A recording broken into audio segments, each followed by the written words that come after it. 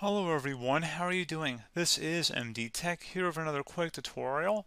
In today's tutorial, I'm going to show you guys how to determine if your Windows 11 computer is activated.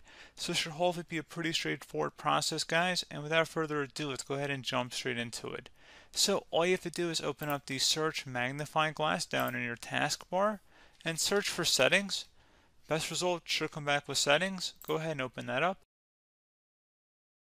And you want to go ahead and select on the right side underneath System. You want to go ahead and scroll down and select Activation, Activation State, Subscription, and Product Key. Go ahead and left click on that. So at this point, it should tell you if it's activated or not, as well as your Windows version. So pretty straightforward process, guys. Do hope I was able to help you out, and I do look forward to catching you all in the next tutorial. Goodbye.